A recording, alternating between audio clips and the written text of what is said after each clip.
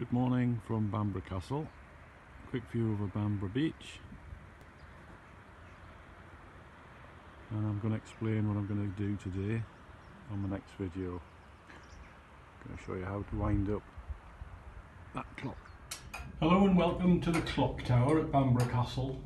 What I'm doing today, I'm showing you the mechanism.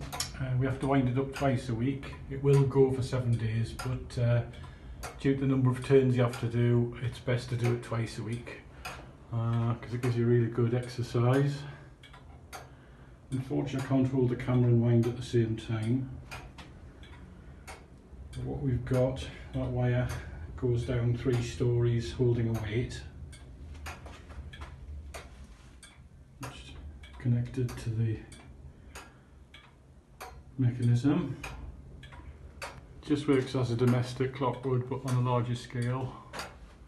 Keeps really good time, and recently we had to adjust it for summertime hours. Anyway, that's the winding handle there, which goes on there. I'll see if I can do a couple of turns.